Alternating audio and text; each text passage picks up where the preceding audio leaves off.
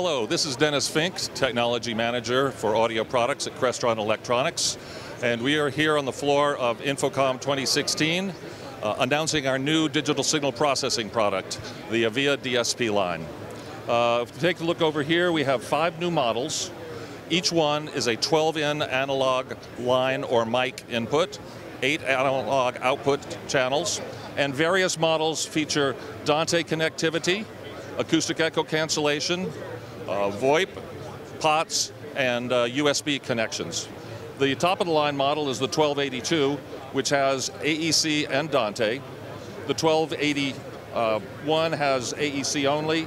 The next model is Dante only, and the 1280 has just analog I/O, 12-in, 8-out.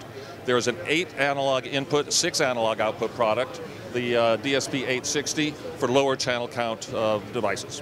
All of these models are controllable by our new DSP tool, which features hybrid channel strip architecture. We have signal processing and matrixing in all of those tools. We also feature direct export of UI elements to ease the design of touchscreen panels. And also, we have the ability to create channel strips for your custom installations, and also we have channel strips for our speakers so that the profiles for those speakers, the EQs and the limitings, are associated with those particular panels. I'd like to talk to you right now about our new DSP tool associated with that product, so let's take a look at that tool. We have a system page whereby you can look at every DSP on the network, as well as our new multi-channel amplifiers.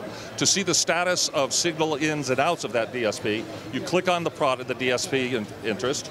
You can see its VU meters for analog inputs and outputs. You can determine whether the routing is proper. If I have no sound out of a particular channel, I can look here and see, oh goodness, somebody muted it, unmute it, and get that output. I can also look at the inputs and see if I'm overdriving an A to D converter, go in, change its gain. So here we get a view of the entire signal integrity and routing for that DSP system. The next page over is the signal page, and it is here that you do the basic work within the DSP. You can click on any channel's digital signal processing object, opening up compressors, gates, equalizers. Here we're showing also the onboard spectrum analyzer, where you can look at the room response, route a mic to the spectrum analyzer, put it up on the EQ that you're using to tune that room, and then see that where there's a peak, I drop a filter on it and equalize. It allows you to get a very close, rough EQ for that particular room.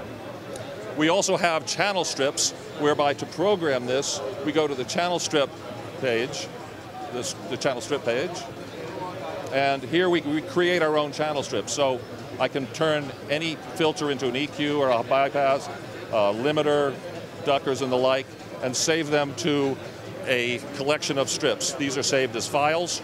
We will provide channel strips that are custom profiles for our loudspeakers, and you can create your own.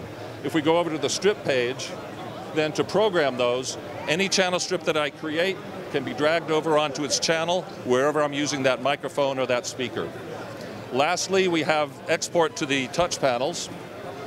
Any control on the DSP can be dragged over to this export space, and those controls are available to VT Pro E, already tied to this particular DSP and that particular control. There's no dragging and dropping of IDs from various tools and the like. It's simply drag and drop to the file.